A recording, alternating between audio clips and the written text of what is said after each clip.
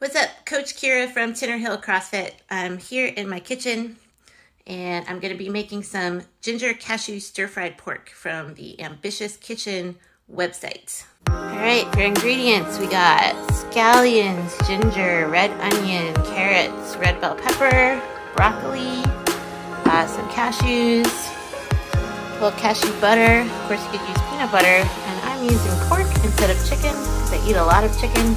Sometimes I like to change it up. I like to do all the vegetable chopping first because it's my least favorite part of the process. If you have a bored small child, you should make them do this.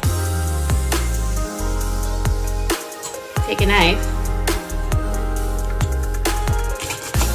cut up the vegetables. Quick note about the broccoli, I pre-steamed it in my rice cooker because in my experience, raw fresh broccoli takes a really long time to stir fry. I prefer to use frozen broccoli, but I can't find any in the stores right now. So if you're hoarding frozen broccoli, cut it out. Whenever possible, I prefer to buy things pre-sliced and pre-shredded. The Safeway that I went to did not have pre-shredded carrots last night, but ain't no shame in it. You can also buy pre-grated ginger, but it's not as good, and ginger's cheap, it's not that hard to grate, so I would just buy the bulk ginger, just kind of slice off the outer edge. I like this thingy for grating ginger, and sometimes Parmesan cheese, if you like that stuff, which I do. And it collects on the back, and then you scrape it off. This recipe calls for 2 cloves of garlic, so of course I'm going to use like 6 cloves of garlic. That's what I do. You've probably seen this technique for peeling garlic. Crush it under the flat side of a knife. Makes it a lot easier to get the papery stuff off, but then you still have to cut off this little nubbin part. Onion!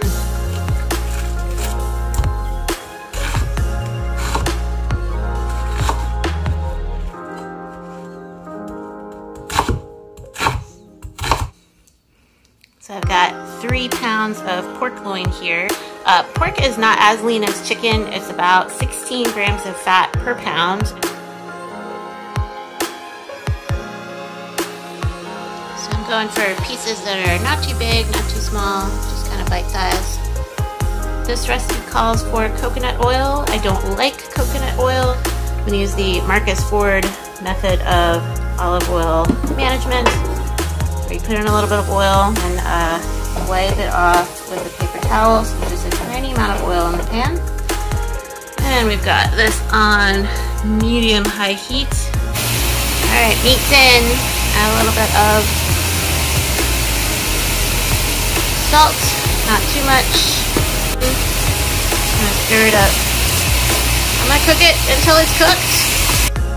Alright, the meat is pretty much cooked. I'm gonna take it out of the pan and make the sauce. Alright, so for the sauce I've got about half of the garlic that I minced, about half of the ginger. Then I'm gonna put in 3 tablespoons of cashew butter and 3 tablespoons of soy sauce. I'm also gonna put in some warm water to thin the sauce a little bit. The cashew butter in particular is kind of thick, so I'm gonna thin that down. Stir it up until it's a sauce. Time to cook all the vegetables and then add in the pork and the sauce. Alright, garlic's always in first. And we've chopped our white part of the onion and the green part of the onion. So we're just going to put in the white part of the onion next. Throw the rest of that ginger in there. Oh, that smells. It's time for the onions. Alright, peppers, come through. Time for carrots. Get in there, carrots. Broccoli in there. So, you can use any vegetables in here that you like. You could put green peas in here, green beans. You could put, I don't know, mushrooms. You could put like some water chestnuts, some little baby corn. You know, whatever you want.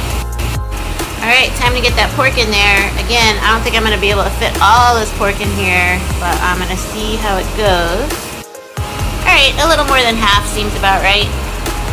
And maybe a little bit more. There we go. Alright, time to get that sauce in there. Get in there, sauce. Get in there. Yes. Alright, pork's been cooking with the vegetables and the sauce. It's pretty good.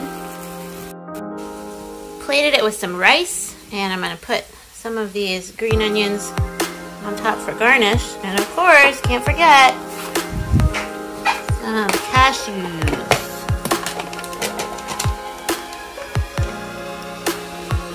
Oh yeah, there you go. That's beautiful. I hope you enjoyed that. Thanks for watching. So the deal is that if you make any meal, any healthy prepped meal, and share a video with us, we will give you 1 point towards a free month of virtual membership with us, which comes with programming, virtual coaching, nutritional counseling, and lots of other good things. And also check out CrossFit.com. Go to the Essentials at Home section for more recipes and inspiration.